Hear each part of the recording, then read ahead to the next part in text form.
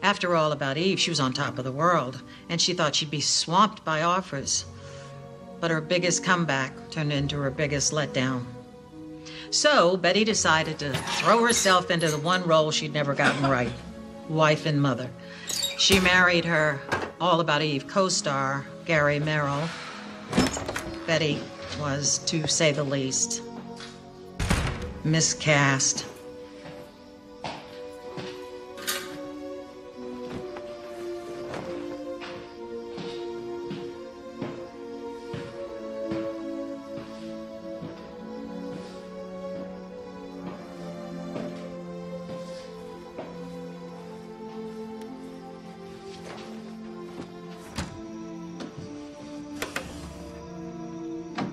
Hello, wife.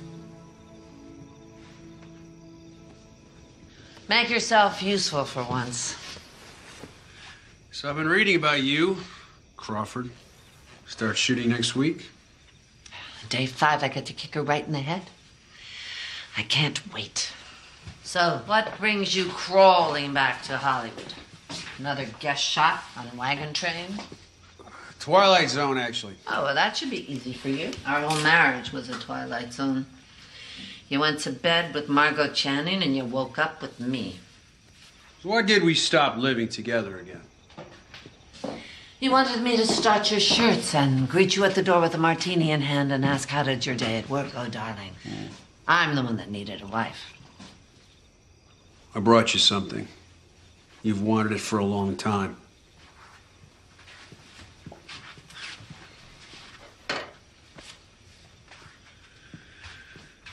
There it is. It's all there. Gave you everything. Houses, kids, bank accounts, even the broken china. You goddamn prick! I'll admit it, you don't want me, but you can't stand the idea of me being with anybody else. Who'd have you, you broken down has-been? You viper. You drunk! Takes one to know one.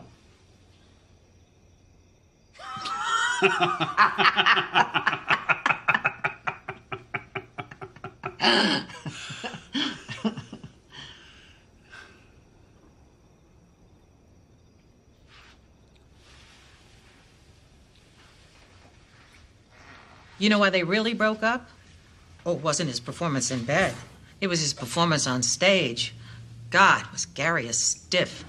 And just when Bette realized her marriage was about to close, she took it on the road. But the lights of Broadway spangle, splatter. The taxis hustle the crowds away when the show is over. Let the lights of Broadway spangle. The girls wash off the paint and go for their midnight sandwiches. Let them dream in the morning sun, late in the morning, long after the morning papers, and dream as long as they want to, or June, summer. You know, she fired him from the tour, her own husband, and replaced him the very next day with Barry Sullivan.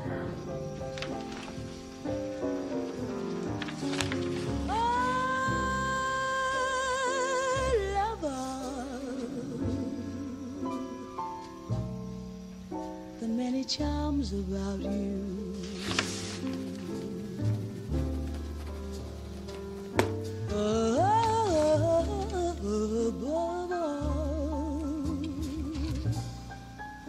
I want my arms about you.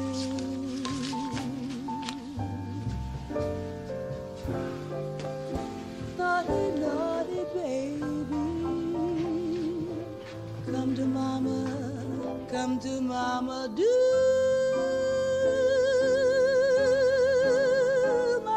When Bette had to choose, she always picked the professional over the private.